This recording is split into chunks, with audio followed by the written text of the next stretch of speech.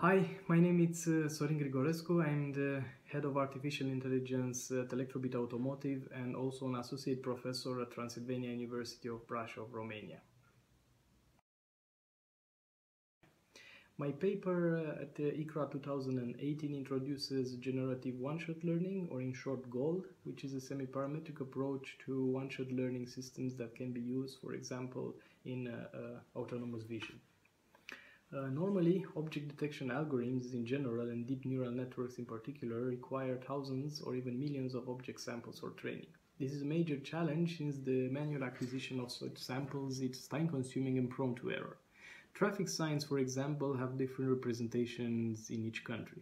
In order to train such neural networks to detect, for example, the mandatory left sign, you need thousands or even millions of training samples manually acquired.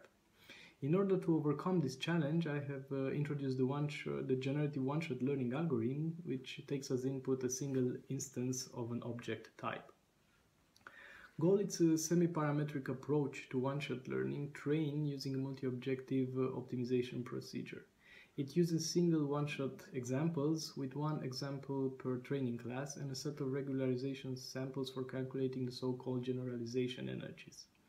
The core components are a generalization generator G, which generates synthetic samples, and the generalization energies J, which gives a quantitative measure on how well GOL generalizes on the one-shot training examples.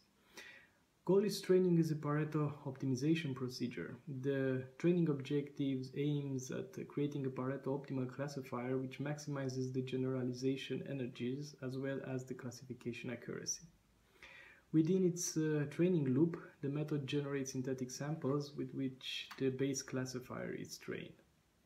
And this is how the synthetic samples look like within the GOL training loop. These images have been generated based on the input objects shown on the first column on the left. All of them are synthetic samples automatically generated. And here we have an animated example of how the synthetic data is generated within the GOL training loop. The examples show artificial samples for classifying three classes of objects, that is priority, speed limit 60, and mandatory left signs respectively.